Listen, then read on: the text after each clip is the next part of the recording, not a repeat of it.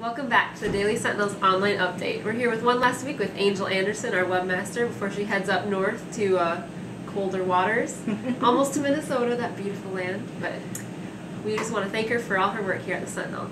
It's been fun. Good deal. Love it. I'll miss you guys. Well, welcome back to the online update. Find out how state legislation may impact your energy bill. And read about a local trucking business marking half a century of hitting the roads. We're going to see what projects are vying for county local option sales tax grants. And meet a cat that beat all odds to get where it is today. It certainly did. Yes. Hear about the latest agricultural news at the Ag Luncheon on Tuesday.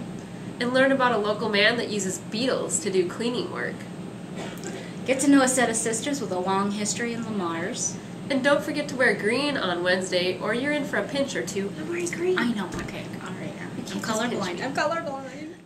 In sports this week, look for more winter postseason reviews on Plymouth County teams.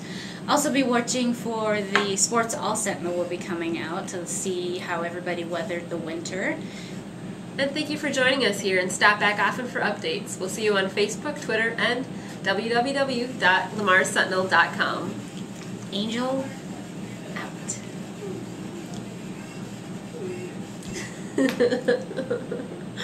It's like the end of an era.